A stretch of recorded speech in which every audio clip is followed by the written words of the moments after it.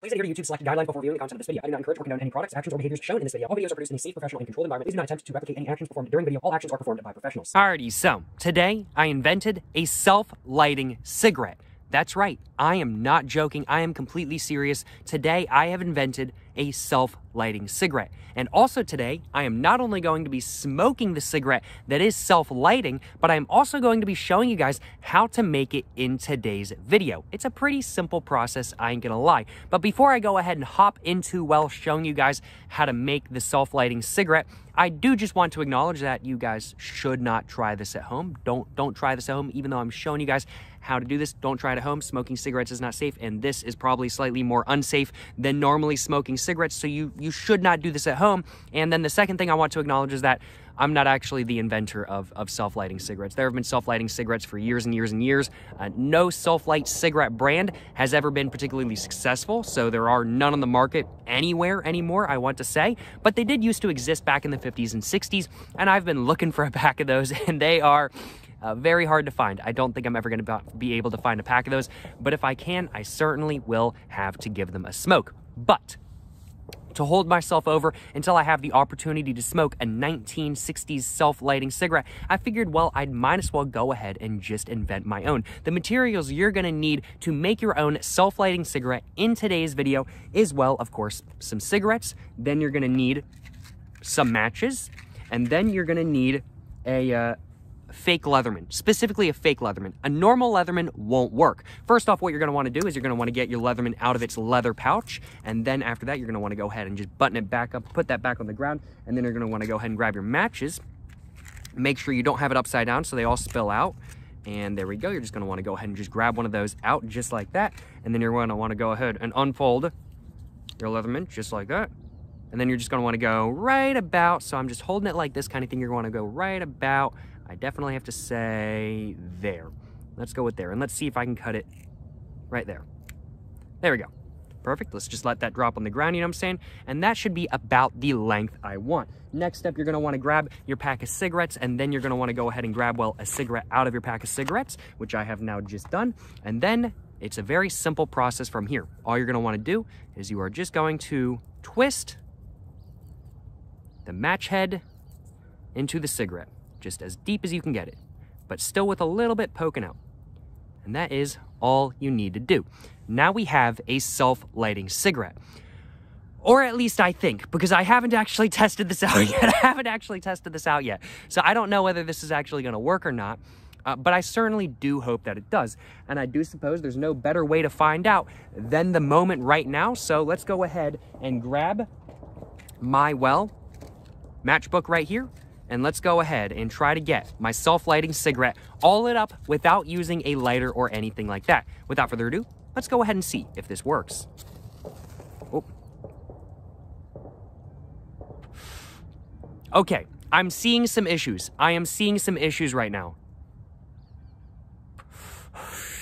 So while that did light very easily, I was kind of jumbled around. I should have really gone like that or something like that kind of thing. I should have really done that. I'm going to go ahead and make another one real quick because I don't think this one's going to work, in all honesty, if I had to guess. That went out really easily. So maybe I should have, maybe another thing. I did put a bunch of the stuff inside where the actual tobacco is. Maybe I should have all of it sticking out so it actually burns properly and everything like that. I think the tobacco probably snuffed it out a little bit faster along with me kind of jumbling around and everything like that kind of thing. So I'm just going to go ahead and make another one real quick. I'm just going to grab another match out. I'm glad I didn't put my Leatherman away. I love this Leatherman. I've had it since I was a kid. It's been great to me. It really is very helpful, I ain't gonna lie. I think this is the first appearance it's ever had in a video, though. I ain't gonna lie, y'all. So let's just go ahead and cut it right about there. Just drop that on the ground. Pick that up later. And now let's go ahead and grab another one of my cigarettes out of my Edgefield Red Pack. And let's go ahead, grab that out. And let's just go ahead and do the same thing I did before. Just go ahead and twist it all in. It's a very simple process, definitely a little bit more of a pain than just lighting a cigarette with a lighter, I will admit. But I mean, like, hey, if I could manufacture these, would there be a market for them? I doubt it. I doubt it. I don't think there would be a market for them, in all honesty. But without further ado, let's go ahead and give the self-lighting cigarette another go and see whether I actually have invented self-lighting cigarettes in today's video. So I'm going to be very careful with this one. So let's go ahead Okay, I don't think I actually put it in enough. I think that's the issue with this one. Because it's just kind of sliding around. That's a little bit firmer. Okay. So let's try this again. Oh.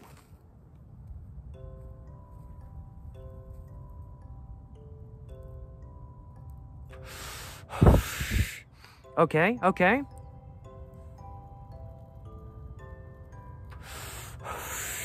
Wow, that is canoeing to the next level. That is canoeing to the next level. Well, it's lit up, and that's all that matters. I definitely would say, don't do this at home kind of thing. Don't do this at home. This is not a good experience. It's just so much easier to light your cigarettes with a lighter. Don't do this at home. But it is pretty funny to be able to say that, yeah, I can light my cigarettes without having to hold a match, without having to hold a lighter to them. I can just strike my cigarette on the matchbox and it lights up. It's pretty cool to be able to say that, but in reality, it doesn't actually work all that well.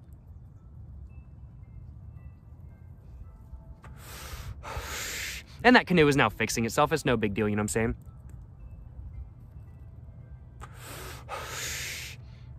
Honestly, though, it does have a very pleasant sort of woody taste coming through, which makes sense because there's a decent amount of the wood from the match coming through. It makes sense why there's a decent amount of a very nice woody taste, but I gotta be honest, yeah, the woody taste is pretty nice. Certainly no complaints on my behalf. This is smoking pretty well now that it's fixed itself, and yeah, this is a self-lighting cigarette right here. Worked pretty well. I have no complaints on my behalf, that is for sure, you know what I'm saying?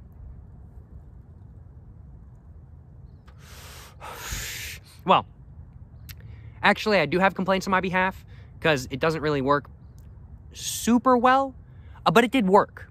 So I'll take what I can get kind of thing. I'll take what I can get. It did work. I wouldn't do this again, though, in all honesty. I would not do this again. It's just one of those...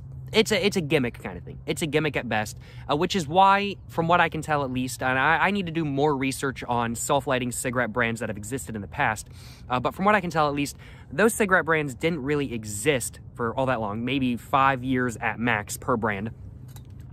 But there have been multiple different self-lighting cigarette brands throughout the years, but they never really worked all that well because the issue was what they literally did is they put the same stuff that's on the tip of matches on the tip of the cigarette, and so you just strike it like a match kind of thing.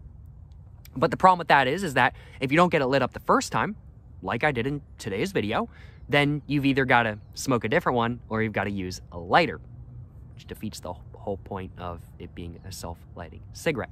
On top of that, though, the cigarettes apparently were not very good. The cigarettes were apparently not very good.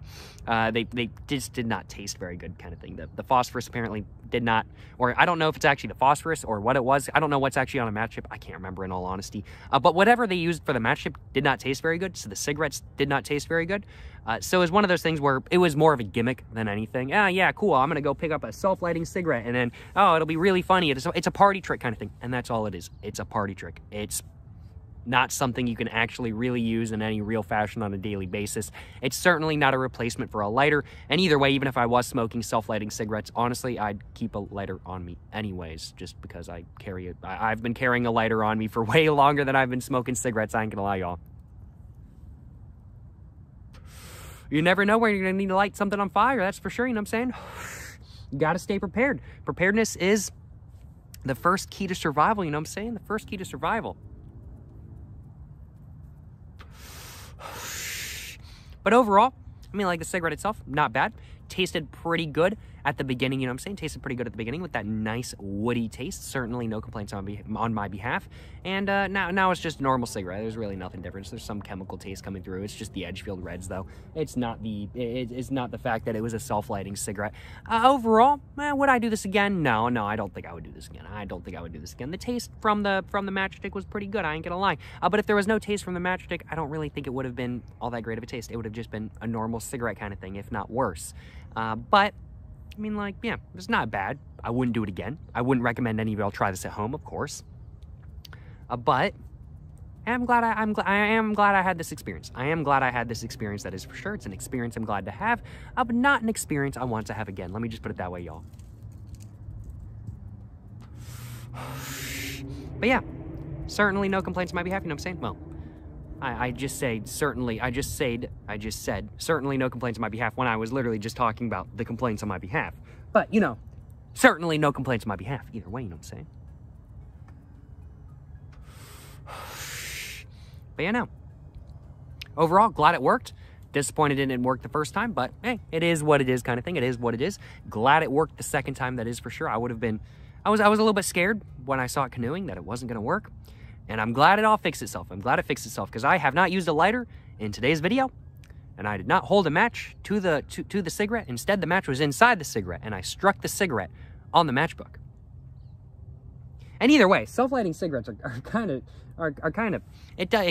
there's really no point to them either way, because even, I mean, like, to light the cigarette, I mean, like, I heard with one of them that you could light it on, like, the bottom of your boot or something like that. But let's be honest here. I've tried lighting matches on the bottom of my shoe before. It's never worked. It's never worked. I've never gotten a match to light on the bottom of my shoe before. So how realistic is that? So in reality, you're going to have to carry a book of matches around with you anywhere, or just an empty book of matches, or just a striker strip or something like that kind of thing around with you anyway to actually get it to light in any real fashion. So you'd might as well just carry a lighter. You'd might as well just carry a lighter. There is no self-combusting cigarette. There is no self-combusting cigarette. This might be a self-lighting cigarette. It's not self-combusting, though. I can't just think about it and it combusts. Although I'm sure Elon Musk is probably working on that. I ain't gonna lie, y'all. But, yeah. Very minor complaints on my behalf, you know what I'm saying? Very minor complaints on my behalf. I do think without further ado, I think I've already said my final thoughts. So as such, I'm going to go ahead and finish off the cigarette. And then after that, I'm going to go and finish off the video right there. Yes, sir. Yes, sir. You know what I'm saying?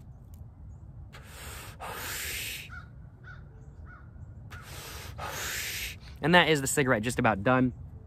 I'm just going to go and stub it out on the ground real quick. A little bit of tobacco left, but not enough for me to care to smoke. I will admit, I think I would have gotten a filtery hit on the last hit, so I'm glad, or on the next hit, so I'm glad I ended it when I did. I ain't gonna lie, y'all. But thank you very much for watching this video where I invented a self-lighting cigarette and smoked it. I certainly hope you guys have enjoyed watching this video. And if you guys have enjoyed watching this video, of course, please make sure to, well, like and subscribe for more content. I have my Instagram, my book, my merch, my P.O. Box, and my second channel, all in the description down below. Go check it all out, you know what I'm saying?